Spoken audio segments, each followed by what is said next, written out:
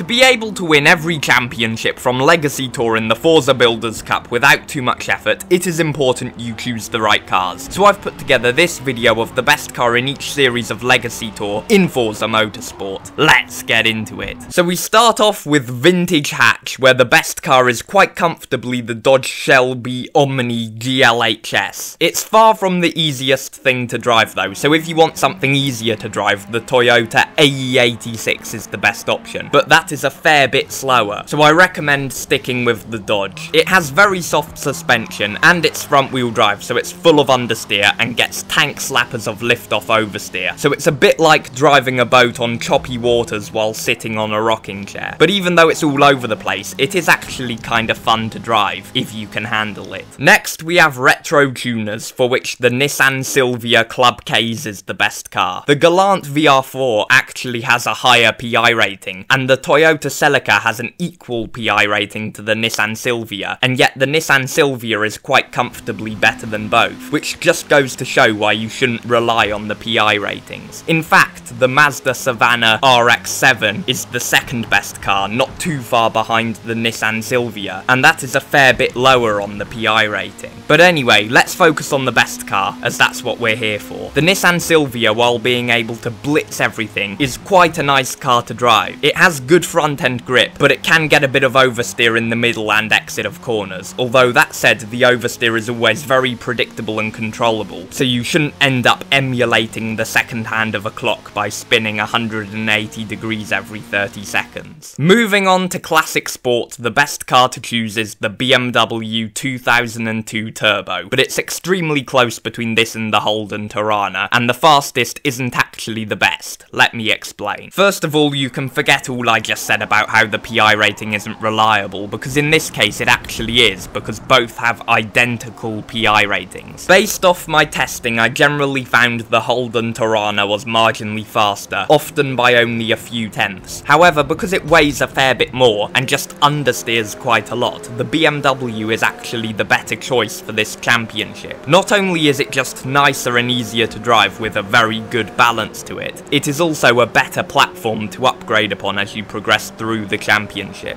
But because it's so close, if you still want to use the Holden Torana, it won't be a lot worse. For the final championship, it's exotic speed, where the best car is the Lotus Esprit V8, but it's a very similar story to the last one, except here the PI ratings are misleading again. The Lamborghini Countach and Lotus Esprit are more or less equal. The Countach has a slight straight line speed advantage, but it weighs a fair bit more, so the Esprit is better through the corners. As the Esprit is much nicer to drive, it is the better platform to do upgrades on as you progress through the championship. It's very nimble in the corners and has a near perfect balance, in contrast to the Lamborghini Countach, which just understeers like crazy. Finally, in the Legacy Reward Showcase, you'll have to make a difficult choice between the Porsche 911 GT2 and the Porsche 911 GT2. I had to do a lot of extensive testing to make sure I got this spot on, and it's the Porsche 911 GT2 which you'll find is better than the Porsche 911 GT2, and just like that you should have completed Legacy Tour. If you found this video helpful, be sure to check out my videos for all the other tours of the Forza Builders Cup, and of course make sure you like and subscribe, and I'll see you in the next video.